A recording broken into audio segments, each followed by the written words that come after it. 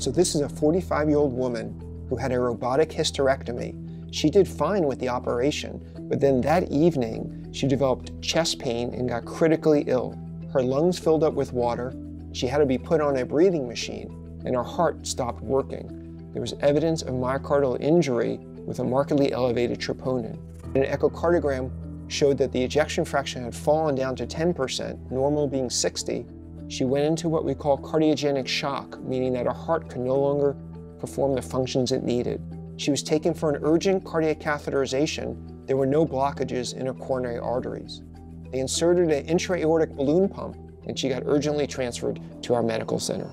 Upon arrival, we spoke with her husband, and we learned that 3 years ago, his wife had an episode of chest pain, went to an outside emergency room, had evidence of myocardial injury by blood tests, was taken for an urgent catheterization showing no blockages in her coronary arteries, and she was diagnosed with coronary vasospasm.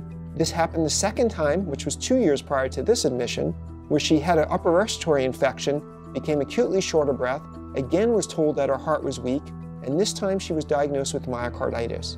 When she arrived at our hospital, she was critically ill, on the balloon pump, on the ventilator, and was in clear cardiogenic shock. She had evidence of acute renal failure, normal creatinine being 1, hers was 5, and an evidence of shocked liver. So what do you think's wrong with her? What's your diagnosis?